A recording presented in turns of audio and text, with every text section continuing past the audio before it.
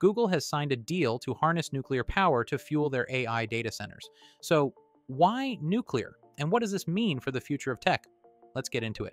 Data centers, like the ones that power Google's vast AI infrastructure, need a massive amount of energy, and it needs to be reliable. With AI and cloud computing growing, the demand for energy is skyrocketing. Google already uses renewable sources like solar and wind, but these energy sources aren't available 24/7, and that's where nuclear power comes in. Nuclear energy offers something that wind and solar can't: round-the-clock, carbon-free energy. While nuclear energy has had a controversial past, it's one of the most consistent and efficient sources of clean power available today. And here's where Google is pushing the envelope. They're partnering with Kairos Power to use small modular reactors, or SMRs. So, what's special about these SMRs? Well, traditional nuclear power plants are huge. Some generate over 1,000 megawatts of power. SMRs, on the other hand, are much smaller and can generate power on a scale of about 50 to 75 megawatts. This smaller size makes them more flexible, quicker to build, and safer to operate. The first SMR that Kairos is building for Google is expected to have enough power to power a mid-sized city, or a large Google data center campus. Now, if you're wondering why Google is betting on nuclear energy, it's simple. AI needs power, and lots of it.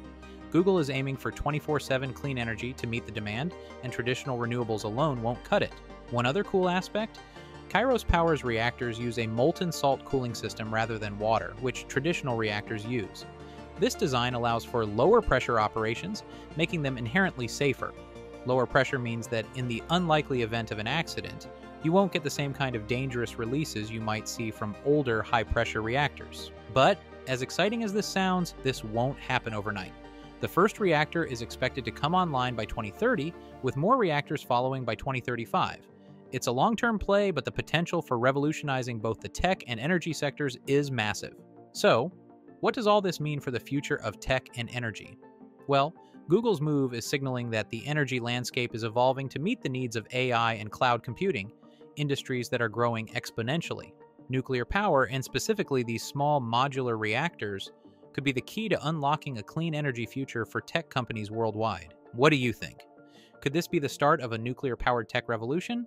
Let me know your thoughts in the comments, and don't forget to subscribe for more updates on how tech is shaping our future.